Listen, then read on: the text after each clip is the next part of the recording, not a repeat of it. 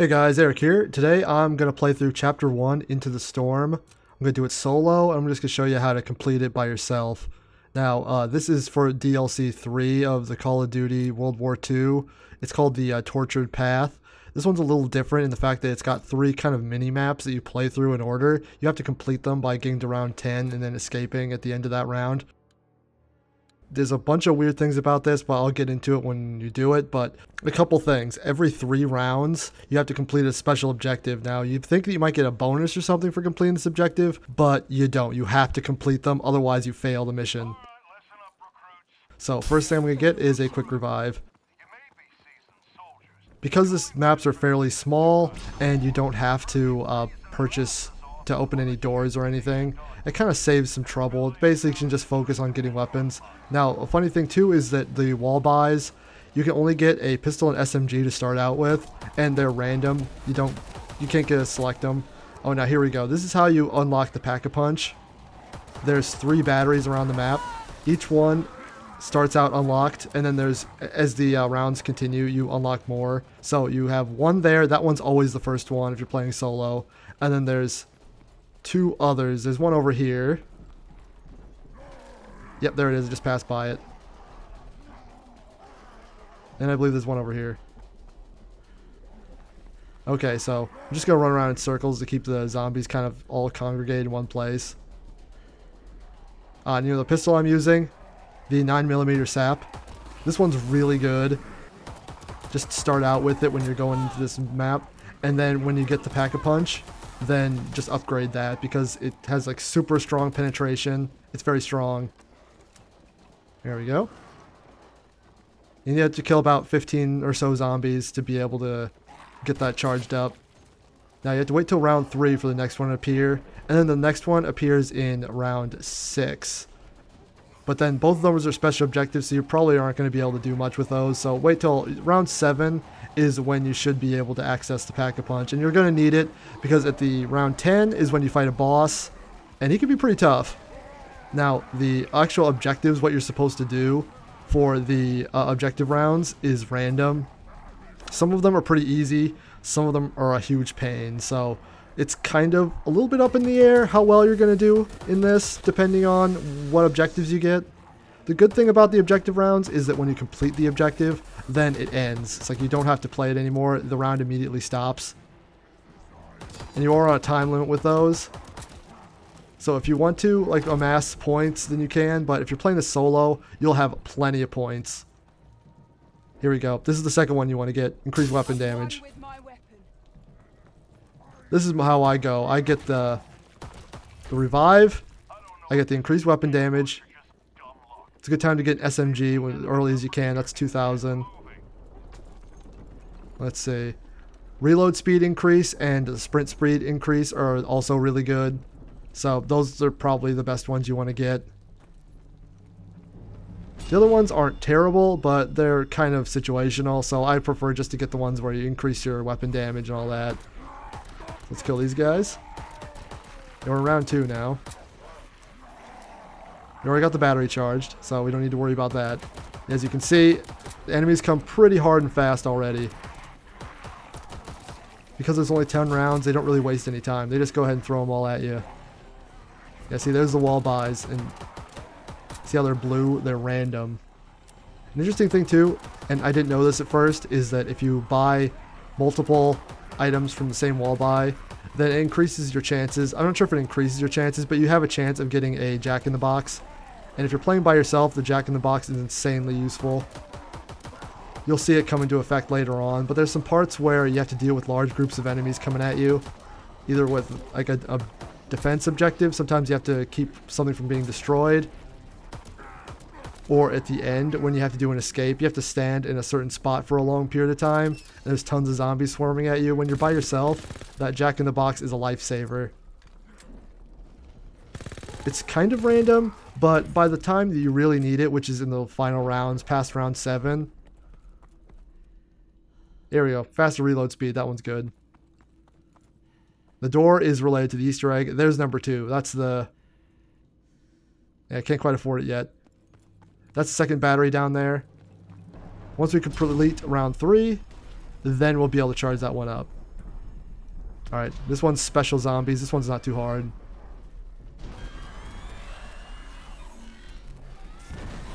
There we go. Just as long as we get to a good spot. Those electric zombies are bad. Now, you know when you play solo, you start out with armor. When you complete an objective, you get a special drop. If you complete one of these objective maps, sections, then you get a drop and it will replenish your armor because there's no pack-a-punch, there's no special machines. You can use a perk upgrade machine that you can use that'll increase your armor. The only time you get it is when you get these bat ordnance inbound. Also, after this, yeah, you get assault rifles and shotguns. And those wall buys appear at this point. The last sequence, you get light machine guns. Past round 7, I mean. You get light machine guns and you get sniper rifles, which I don't know why they save sniper rifles for last. Doesn't make a lot of sense to me. Alright, close range weapon's good.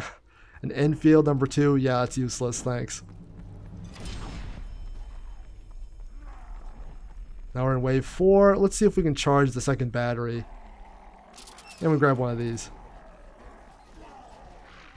The ITRA burst. I have no idea what that is. I appreciate him for coming up with some new World War II guns. And these are actual guns that make sense. I'm going to throw some shade at World War I Battlefield right now. Because they put in some ridiculous experimental machine guns in that game. That, like, literally only 2 were ever made. At least, like, with World War II, there actually were a lot of obscure machine guns that people actually used. I think this game has more single-shot assault rifles than that single-shot rifles than that game does. It's ridiculous. Alright, shade throwing over. Let's charge up this battery.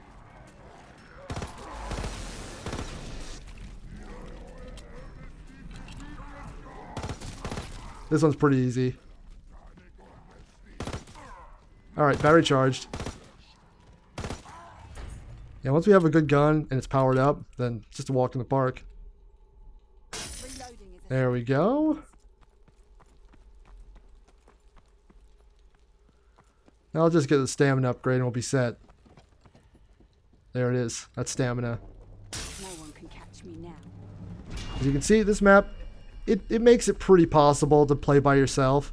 Because see how much space you have? You've got these one areas like this where you've got 2 directions you can go. Got some pretty nice wide areas you can move around in. Remember when you play solo too, just go ahead and upgrade all your weapons. Just fully upgrade them because you have all the upgrades available right from the start. So just get all the attachments you want on them right from the get-go. Because you don't have to upgrade, you don't have to get any points to do it. Now, you don't have progression like you would online. So in some ways it can be a little trickier, but in other ways, it's a little more forgiving, so it's up to you how you want to do it.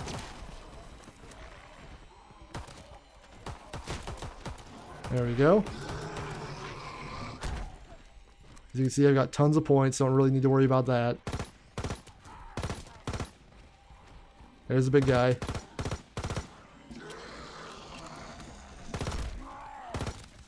Oh, another good thing to have. I have Shell Shock as my special ability. I think this one's really useful for playing solo. There's another one where you can turn invisible, but I kind of like this one a little bit more. Because then it can kind of knock enemies over and you don't have to deal with them. Invisibility is more useful for getting away or just like using the completing objectives. Now there are objectives you have to do in this. There's like one that's... here we go, STG. There's one where you have to repair some radios around the environment. That's one of the objectives you have to do. Yep, there it is right here. But this one's not hard, especially in this map. You just have to move fast. Just start repairing them before the enemies appear, and you'll be alright. If they really start hoarding you, then just use Shell Shock.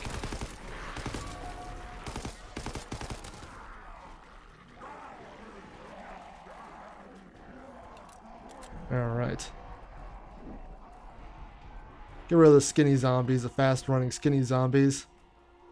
Hoard all the regular ones together.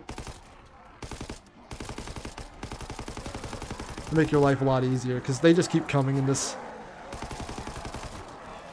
Until time runs out, they just keep coming. It's not a regular round. But there we go.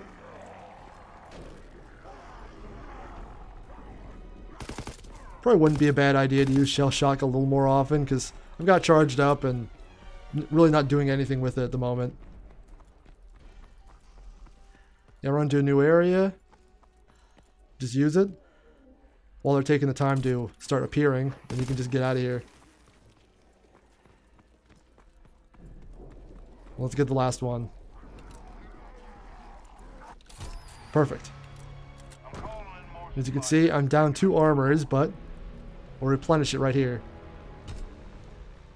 And you get light machine guns and sniper rifles, which, yeah, thanks for sniper rifles. These things are useless. I get some money, we get some ammo. Yeah, it's got a Flugelfaust. A Flugerfaust, I mean. That thing is, you just don't have enough ammo for it to be effective. Alright, we're wave 7, so let's get the last one charged up. That's it right there. So, this should be pretty easy. Gun down some zombies. Some Zambambos.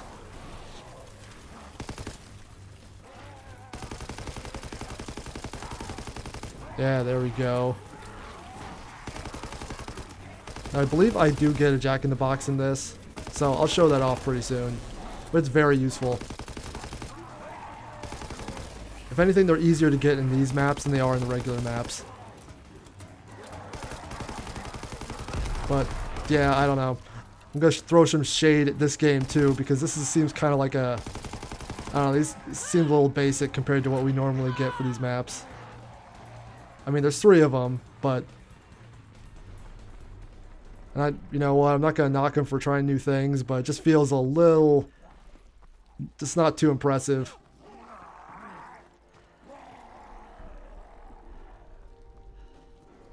Uh-oh.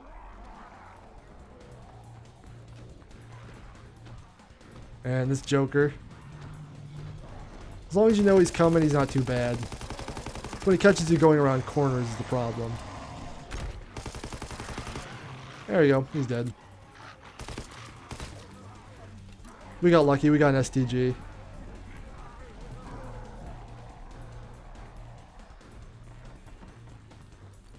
Yeah, I'm just going another circuit around this area.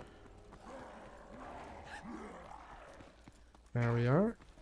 So to reiterate, the 3 ones you want to get outside of the self-revive is weapon damage, reload speed, and sprint speed. Yep, there we go. Unlock the Uber Spriggan. It's just that simple. It's the same on every map. They all work the same way. There's a battery around you have to charge and just go and kill zombies. You do it 3 times as the map continues, and then it's over.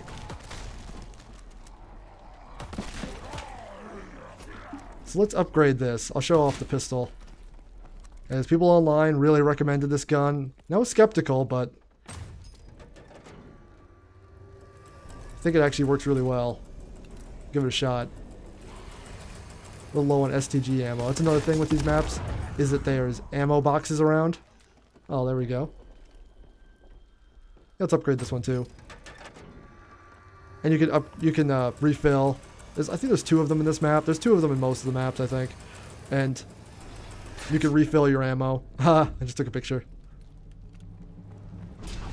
You can do it up to 3 times with each one of these ammo boxes. They're little green boxes. They're up on tables. There's one I just passed by.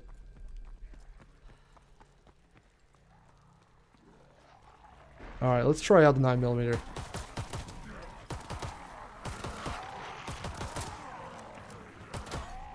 It's alright against single enemies, but yeah, there it is. Once we get them grouped up, then we can really try it out. Yeah, look at that. Just keeps going. It's really strong.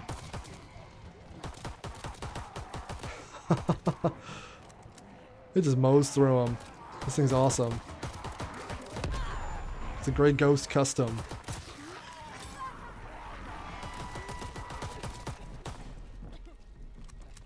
Alright, at this point, it's just surviving until we get to the last couple objectives. Now, it can be tough if you don't have a decent way of dealing with enemies. If you get a defense objective, then this can be really hard. It can be almost impossible by yourself. Sometimes you'll get an objective where they want you to defend a specific area. Usually like some kind of pile of boxes, something like that. That's gotta go down easy now. M1A1 carbine? No.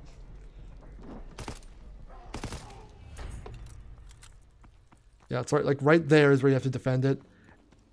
And there's just swarms of enemies come and attack. Yeah, I'm gonna try to get a Jack in the Box. There we go. Yep, press L1.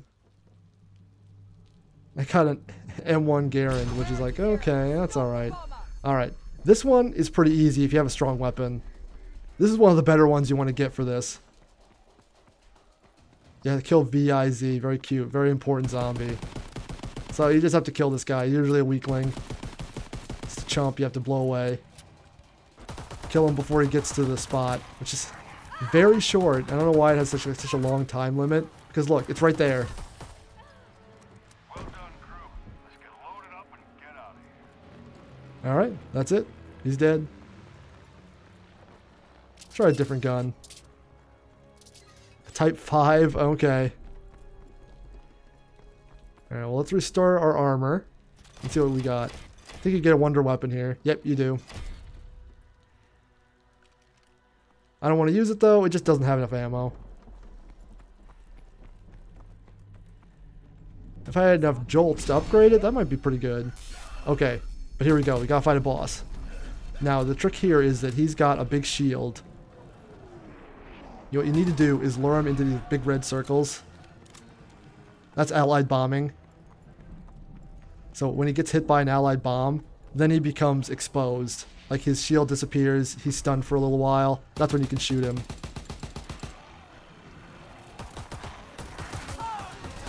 The hard part is you need to keep him in there. He's got flamethrower, which is really annoying. If he just shot you, it would be a lot less annoying, but no, he's got flamethrower, so if you get close to him, then you just like get overwhelmed by the stupid flames.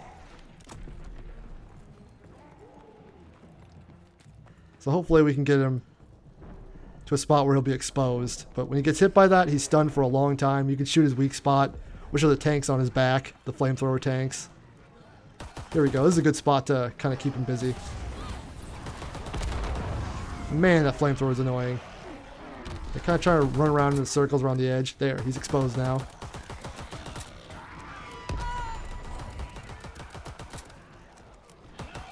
They revive pretty quick. The first time he revives fairly quickly.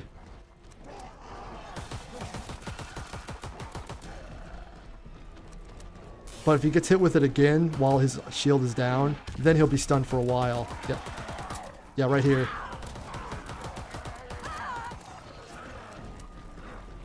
Yeah, see, this gun does tons of damage to him. It's great. The main thing is you just need to move quick. Because that time limit is omnipresent, and it can be a pain. But just remember, you can start out with this gun. So, it's a good idea just to get it fully upgraded and set. There we go. Got him.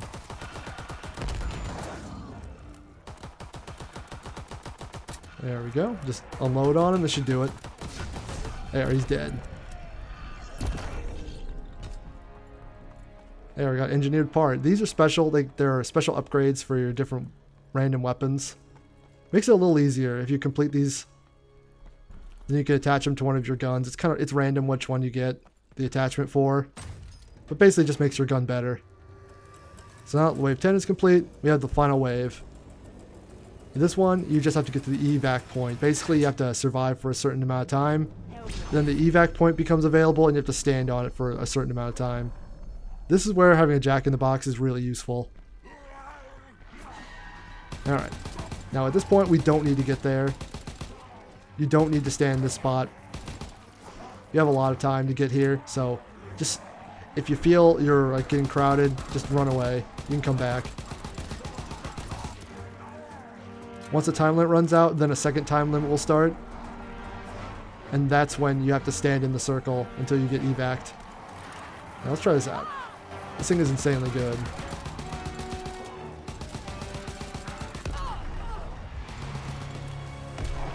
Okay, here's time limit 2.